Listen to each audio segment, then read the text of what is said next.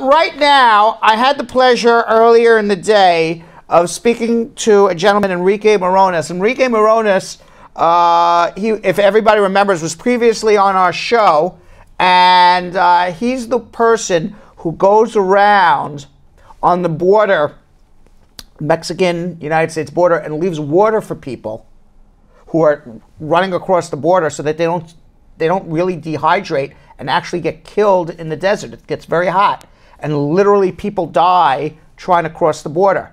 So he leaves water for them on the trails to allow them to survive as they enter without inspection across the border.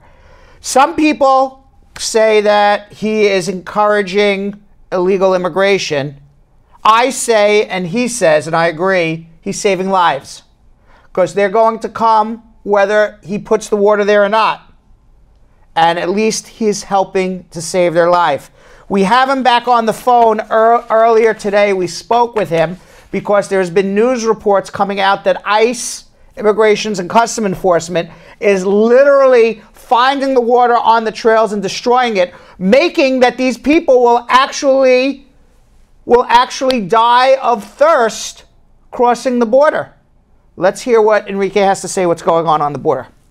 He was with us previously, Enrique Morones. He's the founder and director of Border Angels. It's an all-volunteer, non-for-profit organization that advocates for human rights, humane immigration reform, and social justice, with special focus on the U.S.-Mexican border. Enrique, can you expand a little bit about this? Sure. Well, I'm glad to be back. For 20 years now, we've been putting water out in the desert. So as migrants are crossing, the only way they can, because there's no visas for them. Right. They don't qualify for visas. Right. So they risk their lives crossing through the desert. They cannot carry enough water, and sadly, people die on a regular basis. 11,000 people have died since the wall was originally put up in 1994. So we started putting water out there to save people's lives, and thanks to Border Angels and other groups, we know we've saved a lot of lives, and we continue to do that today, especially after the hate messages and the hate direction that the country is going in because of Trump. So we've been very, very active out there, and we continue to put water out there today. Well, I think it's a great organization because it has nothing to do with helping to bring people here illegally. It's about saving lives and being humane about it. Recently, there was a group, No More Deaths, based in Tucson, Arizona. They had posted a video of Border Patrol agents literally destroying water that you may have or similar groups may have put out there to help immigrants who are crossing over. What do you have to say about this, and what's going on with all of this? Sure. So No More Deaths is, in my opinion, the best organization that puts water out there. They started maybe about 12 or 14 years ago. They asked me to go to Tucson to show them how we did it, because we had been around for a long time. Right. So they do a similar thing. They go out there and they put gallons of water so as people are crossing, they don't die. And normally you don't see the people, you just leave the water. So they were suspecting that there was something going on with their water containers, like ours. Somebody slashing them, cutting them open with knives, right. And they didn't know who it was. They suspected it might be Border Patrol, but they put some motion-activated cameras so nobody would know the cameras were there.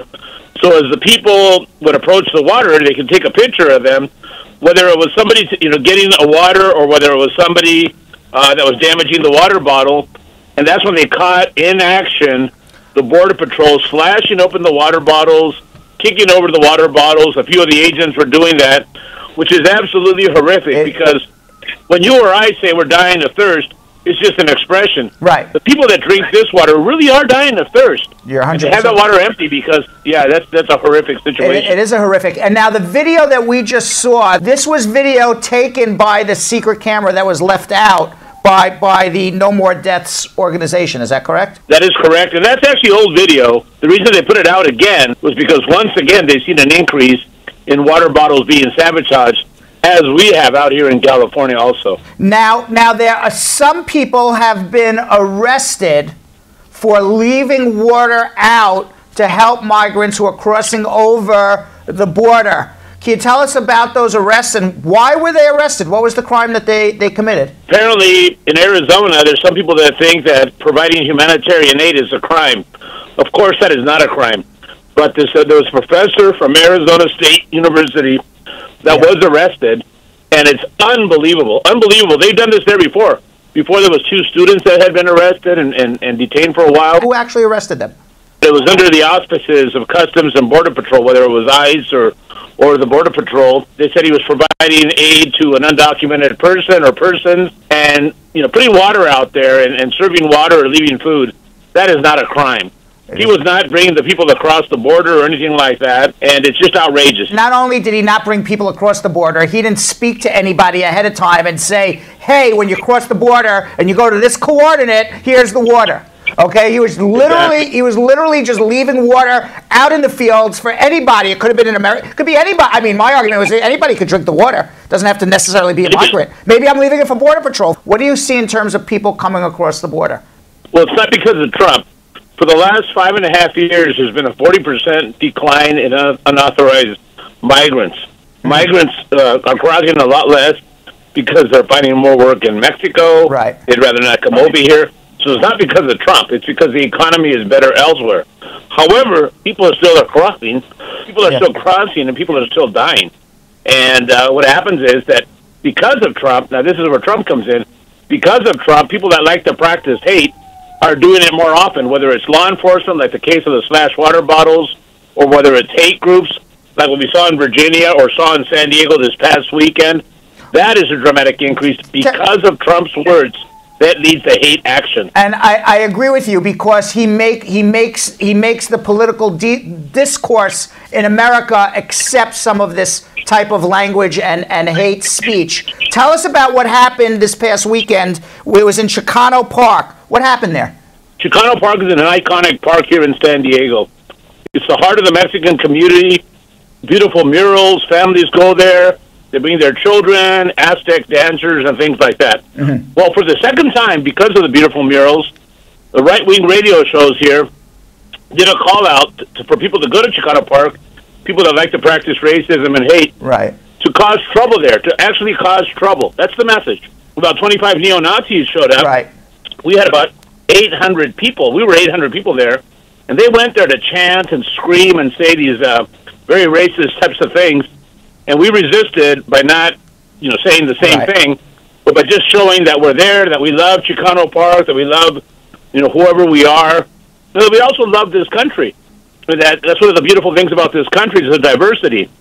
They're saying that, there should be only American flags and only white people and things like that. Well, 25 people with racist intentions go to Chicano Park to cause trouble. At Friendship Park, which is what I talked about last time, right, where we had an agreement with children because of their parents, now they're not even letting 25 people go there. So tell us what Friendship Park is for those who didn't see you on our show last time. Friendship Park is where the wall started in 1994 between San Diego and Tijuana. You have the Pacific Ocean right there. There's a park. There's a park right by the ocean there, and it's called Friendship Park, thanks to First Lady Pat Nixon. Back in 1971, she said, may this park never have a wall, and people can come and celebrate and so forth. Well, in 1994, when they started building the wall, that split up Friendship Park. Families go there from both sides of the wall there to see each other. They haven't seen each other in 10, 15 years. They can go up to the wall, see each other, barely touch their fingertips. We were able to negotiate it, Border Angels and some other people, to have that park open on Saturdays and Sundays from 10 to 2. There was groups of 25 people that would show up, and people when we would do activities, etc. Well, as of last Saturday, the same day that the racist people were at Chicano Park, they changed the policies at Friendship Park. Who changed this policy? Who is responsible for changing this policy? The Friendship Park policy was changed by the new Border Patrol Chief, Rodney Scott. They say it's a security concern. And we're saying, wait a minute, you have 2,000 miles of wall, and that one place where the families meet, you're saying that is a security concern? Now, let me ask you a question. Is anybody doing anything in the courts to try to rectify this? I'm going to definitely challenge it. I would challenge it, too. I agree with you. Any last words before we get back to trying to help immigrants who are already here in the United States? Absolutely, that we shall overcome. We shall overcome, that even in the darkest moments of our history, a bright light will appear. And that bright light right now is so bright, and it's the dreamers.